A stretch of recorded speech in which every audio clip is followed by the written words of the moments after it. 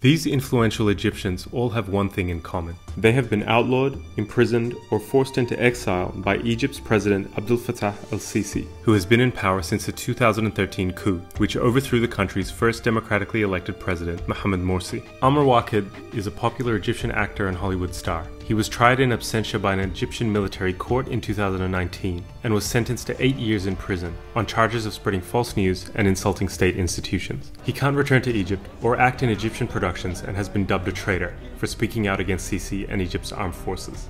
I think what we are seeing in Egypt today is really nothing that we have ever expected and nothing that we have seen before. I think we're looking at a medieval situation. In 2013, Amr Waked was in support of the coup and claimed he saw it as a revolution. How can you argue in a democratic society that you should get rid of that power in a non-democratic way? Because the way that Morsi government was disposed of is a non-democratic way, the same way that... there was a very democratic way. Revolutions are a democratic choice. Bassem Youssef is a political satirist and was named one of the 100 most influential people in the world in 2013. الحاجات الطبيعية اللي بتعملها الشعوب التانية، جولات، صناديق، نحكم على المرشح بقى ونختار.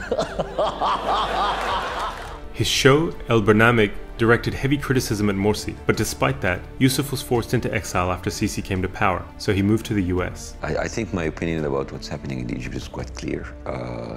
There is a reason why I'm not there anymore. Wael Ghanem is a prominent internet activist and is credited for helping kickstart the 2011 revolution against Hosni Mubarak. Ghanem's brother was arrested and his house was raided after he asked Sisi to apologize to Morsi's wife and ask for her forgiveness for killing her husband.